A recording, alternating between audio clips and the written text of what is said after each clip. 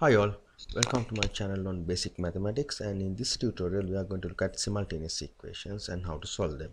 So first of all, let's look at the two variable scenario where you have only two equations and we can find the values for two variables. So here this a1x plus b1y equals c1 and a2x plus b2y equals c2 is a set of simultaneous equations that we are having, and here this a1 b1 c1 and a2 b2 c2 are coefficients. So my objective is I'm going to remove one variable so that I'm only left with one equation with the other variable, and I can find the answer for that. So let's look at this example where you have 2x plus 3y equals 8 and 3x minus 2y equals minus 1. So what I'm going to do is, as I said earlier, I'm going to remove one variable from both the equations so that I'm left with the other variable and I can find it. So to do that, what I will do is I will take the first equation and multiply by that by a certain constant, and take the second equation and multiply that by another constant, so that the coefficient of either x or y are going to be the same. When the coefficients are the same, I can add or deduct the two equations so that that variable can be removed from the equation and I'm only left with the other variable. So let's see how to solve this equation. So this is how you can do it. We take the first equation and you can see that the coefficient of x of the first equation is 2, and we take the second equation, we can see that the coefficient of the x variable is 3. So if I'm going to multiply the first equation by 3, I will get the coefficient of x to be 6, and I have to multiply the other coefficient of the other variables as well, and I take the second equation and I'm going to multiply that one by 2 so that the coefficient of x is going to be 6 again.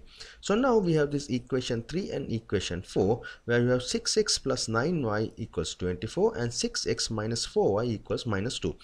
Now you can see this interesting fact that the coefficient of x variables are the same. So now I can deduct one equation from the other one, that is 3 minus 4, and when you do that I can remove the x variable. So here you can see that 6x plus 9y minus 6x minus 4y equals 24 minus 2, and then when you expand this one you will get 6x plus 9y minus 6x plus 4y equals 26. So you have 6x and minus 6x and you can cancel them off. When you do that, you have only the y variable left, so 9y plus 4y equals 26, and that is 13y equals 26, and y equals is equal to plus 2. So this is how you can solve the value for one variable. Once you have the value for the one variable, you can substitute that value in one of the equations and you can find the other variable, and this is how it is done. So we can substitute the value of y in the equations 1 or 2 and we can get the x value. So if you take the equation 1, we can see that there is 2x plus 3y equals 8. We substitute the value of y here, that is 2, and then you have this 2x equals 8 minus 6, and finally once you simplify you will get the x value to be 1. In this way we can find out the answer for two simultaneous equations. Now we will look at the situation where you have three variables.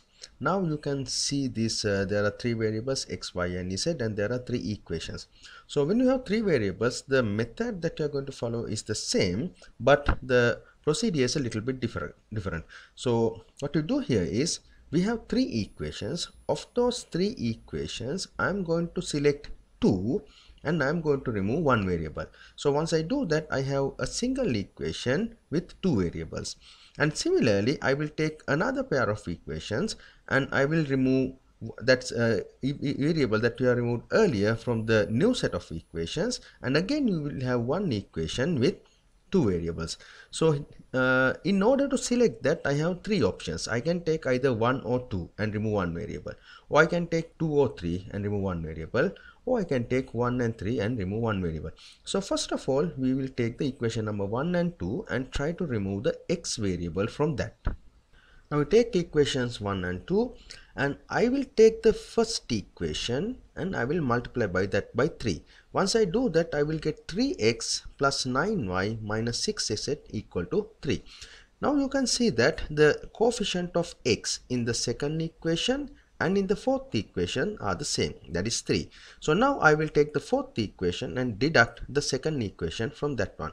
I will get this 3x plus 9y minus 6z minus this value, and 3 minus 2, and once you expand it, you will get 3x plus 9y minus 6z minus 3x, minus minus will be plus 2y, and minus z equals 3 minus 2 is 1.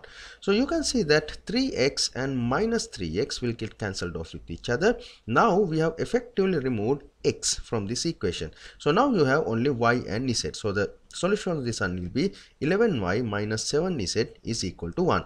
So in a similar manner, we can take another set of equations. Now here we have taken equation number 1 and 3, and from these two equations also we are going to remove the x variable. In order to do that, the coefficient of the third equation is 2, therefore I will multiply the first equation by 2. When I do that, I will get 2x plus 6y minus 4z, that is equal to 2, and I am going to take this sixth equation and I am going to deduct the third equation from that one. So I will get 2x plus 6y minus 4z minus 2x minus 3y minus 2z is equal to 2 minus minus 10. So once you expand it, it will become 2x plus 6y minus 4z, and then you will get minus 2x plus 3y plus 2z is equal to 12. Again you can see that the coefficient of x variable are the same, then I can cancel them off. Now you have another equation which only contains y and z. So that is 9y minus 2z is equal to 12. By now we have effectively reduced the initial three equations into two equations which contains only two variables. Now we can solve them in the previous case where you have only two variables. And these are the two equations. 11y minus 7z equals 1, that is equation number 5, and 9y minus 2z equals 12, that's equation number 7. We can solve them as in the previous way. So we take the fifth equation and we multiply that one by 9. So then you will get the coefficient of y to be 99. 11 into 9 is 99. You multiply the rest as well.